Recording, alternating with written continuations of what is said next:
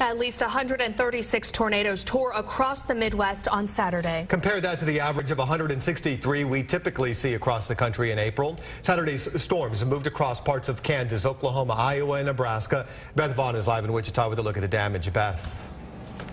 Good morning to you, Curtis. We're coming to you from a neighborhood just southwest of McConnell Air Force Base, and I want to show you what these front lawns look like.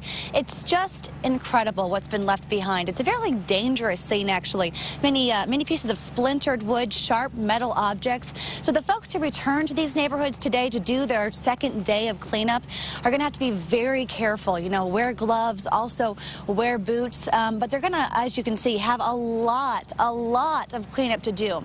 An EF3 tornado came through here Saturday evening into Sunday, and we're told that no fatalities happened here. No one died, but 17 people were hurt. But you can see beside me here, this is when it comes down to it feels like these are actual stories. We want to meet these people who live in these homes. Here's somebody's suitcase and atlas that are left behind by the tornado. So you can just imagine these folks' lives were just put on hold, and you know, it might be indefinitely, because sometimes the cleanup efforts for some of these natural disasters last weeks, and sometimes, Curtis and Jajo, even months.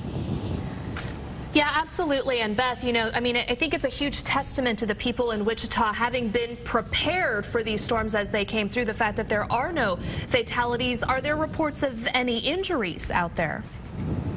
Yeah, 17 people were injured so far. That's what we're being told. But you're right. People really did heed warning. And the governor, we heard him earlier in the show, just praised the people in this area for heeding warning, taking a tornado warning seriously, which is what the National Weather Service really helps folks do, especially here in Tornado Alley.